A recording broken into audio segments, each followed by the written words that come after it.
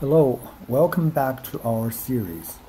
In the last video, we explored the electrical design plan for my off-roading camper. Today, we're delving into the process of designing and building the frame. And don't forget, I'll be sharing the complete camper design plan for free once it's all finalized. The idea of an off-roading camper started when a set of Jeep tires became surplus after a lift of my Jeep.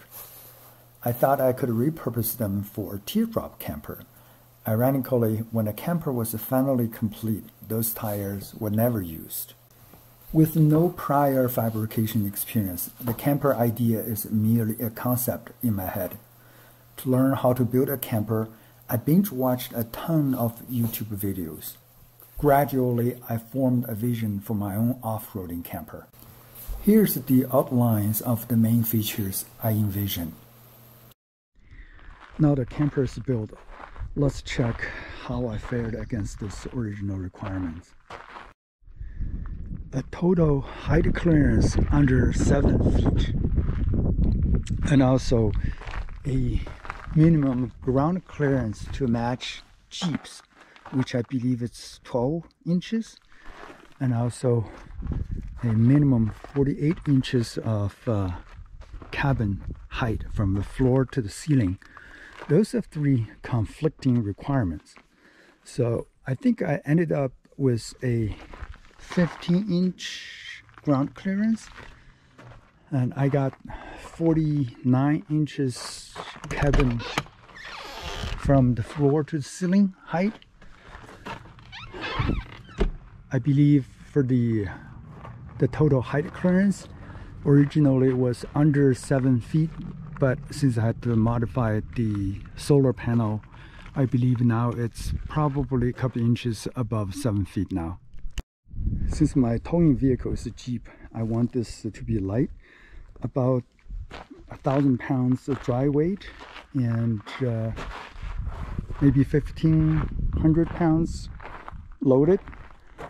After I completed, I never really weighed it. I suppose ballpark number probably is pretty close enough.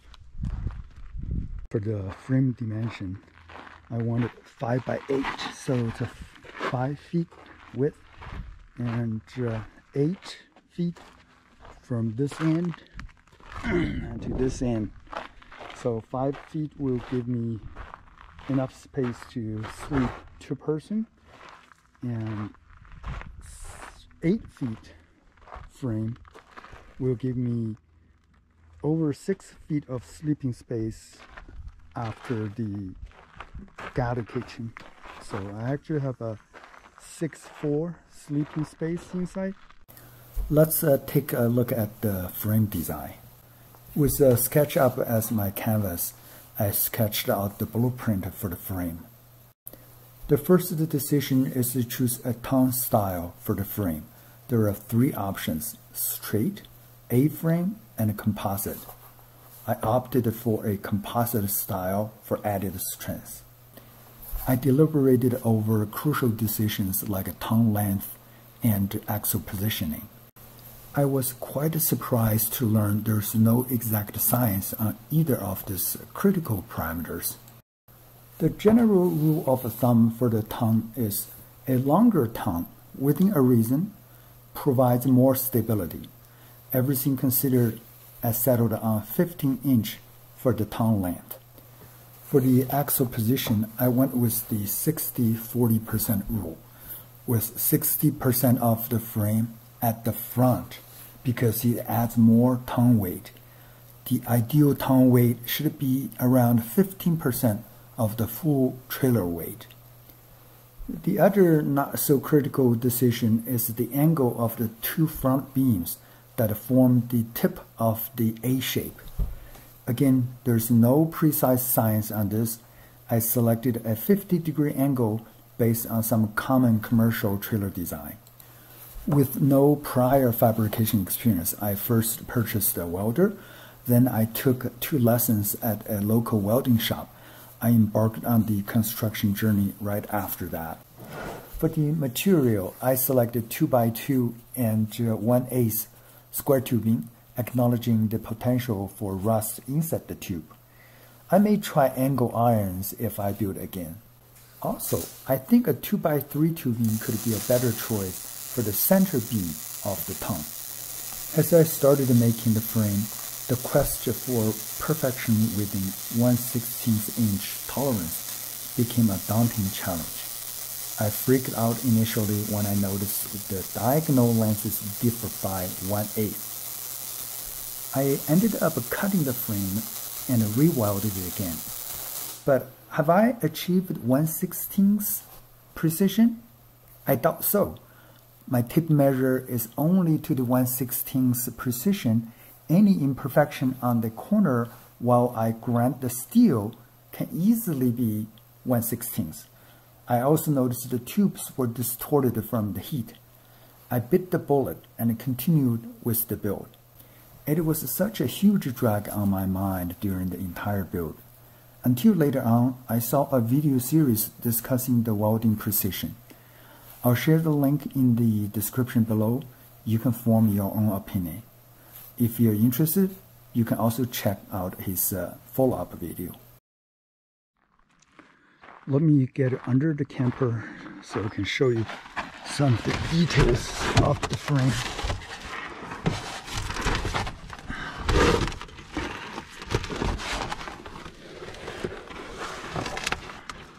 So as you can see here, I was trying to avoid drilling holes through the tubes of the frame. What I ended up doing is I added this gusset at the corner of the frame, and where there's no corner, I added this extra tubing piece. So what I ended up doing is I drilled the holes through the floor and connected to the gusset. There are a total of 5 of this gusset on each side of the frame. Like 1 here, 2 here, 3, and 4, 5. So 5 on this side, and also 5 on this side. So total 10 of this bolts connected the floor to the frame. When installing the Timbren axle onto the frame, I also try to avoid drilling holes. So instead, I welded this Timbren axle to the frame directly. Now looking back, I think welding this generated excessive heat. I don't think that's good for the rubber. So if you have to weld, probably don't weld the top portion, or you can consider just bolt it on. The other challenge I've faced is to create the fender for this giant tire.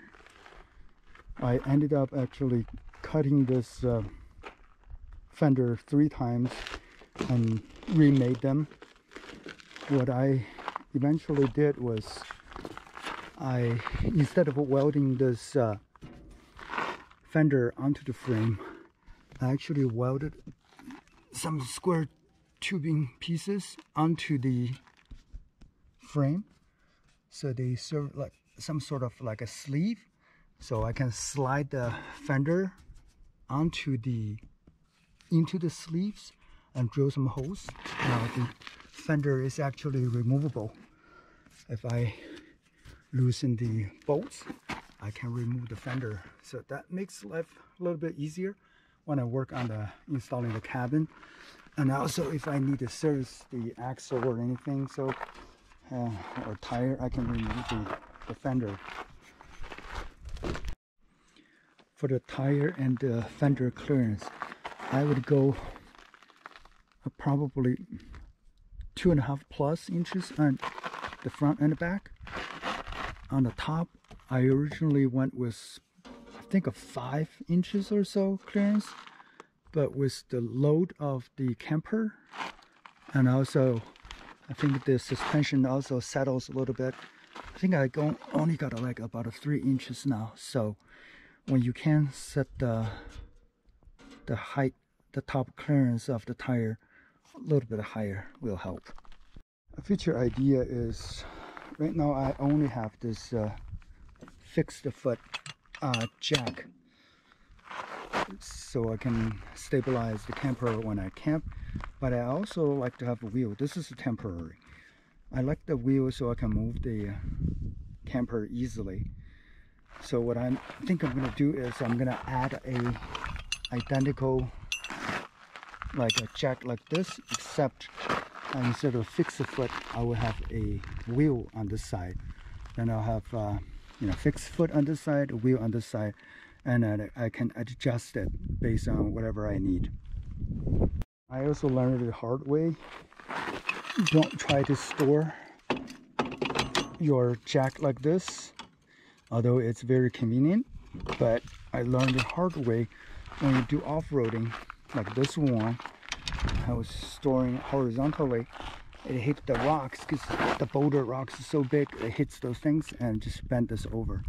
So what I'm doing now is I just store this jack inside the tom box inside here. When I travel, when I need it, I just pull it out and install it. As we conclude, I hope you find the information helpful if you are contemplating building your own teardrop trailer. Remember, every setback is an opportunity for growth. Stay tuned for the full design plan release, and until next time, happy building. Thanks for watching.